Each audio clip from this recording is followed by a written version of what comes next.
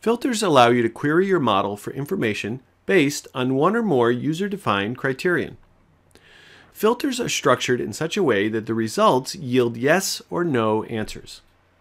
In situations where you want to create a more complex query, you can string together more than one question. Both and or constructions are supported by filters. When using an and construction, all rules must be true for the filter to be applied. With an or construction, any one of the possibilities included within the filter may be true in order for the rule to be applied.